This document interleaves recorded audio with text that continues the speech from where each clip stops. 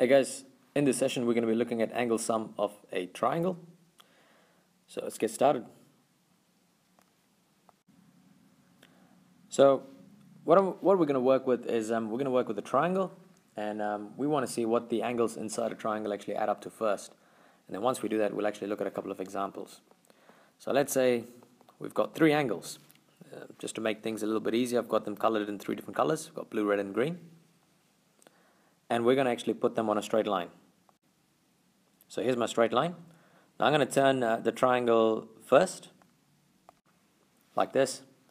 And now what I'm going to do is I'm going to repeat the process so that all three angles meet at one point. As you can see, now the green and the red dot are joined together. Well, it's the same triangle. I'm just turning it around not upside down, but like where all those angles meet at a point. And there's my third triangle.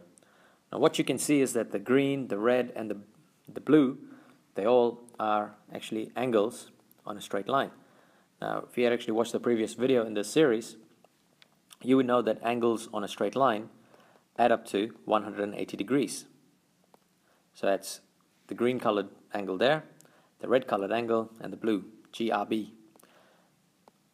So what we can say is that G plus R plus B equals 180 degrees. So in other words, we can say that angles inside a triangle actually add up to 180 degrees. So when you're using geometric reasoning to find angles in a triangle, you can actually you don't need to write angles in a line, but you have a different kind of reasoning for that. So you can actually say angle sum of a triangle. That's basically enough. That just says that the sum of the angles in a triangle is 180 degrees. Alright guys, so let's have a look at a couple of examples and go from there. So here's the first example. We've got a triangle with 100, 35, and x. And we're trying to figure out what angle x is.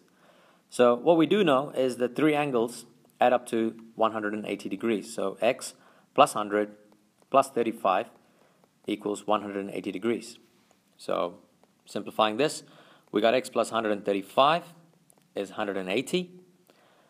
And of course, rearranging it, x is equal to 180 minus 135, which means x is equal to 45 degrees. And of course, we need to write the reasons, which is angle sum of a triangle. That's basically it, guys. Okay, let's look at another example. Okay, here's example 2. We've got a little square thing again popping up. We've got x and 40 degrees. And again, we know that angles in a triangle add up to 180 degrees. So we've got x plus 40 degrees plus the right angle, which is that right there, which equals 90 degrees, and that's equal to 180 degrees. And again, simplifying this, we're going to get x plus 130 equals 180 degrees. Rearranging it, we're going to get 180 minus 130, which means x is equal to 50 degrees. Once again, guys, don't forget your reasoning, which is angle sum of a triangle.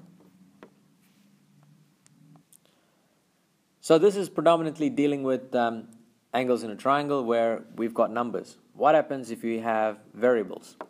So in my next example, I'm just going to show you guys what happens when it's just variables. So here's the third and last example, folks. We've got to try and figure out x in this. So, as usual, we know the three angles inside a triangle. It actually adds up to 180 degrees. So we've got x plus 2x plus the little square, which happens to be 90 degrees, a right angle, which equals 180 degrees. Simplifying this, we have 3x, because 2x plus x is 3x, plus 90 degrees is 180 degrees.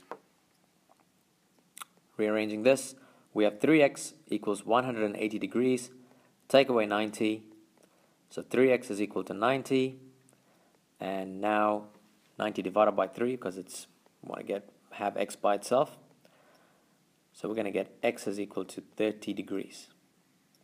Okay, that's basically how you do angles inside a triangle. Oh, sorry, forgot the reasoning. Angle sum of a triangle. That's enough right there, guys. All right, that's it for this little short session. Thank you for watching.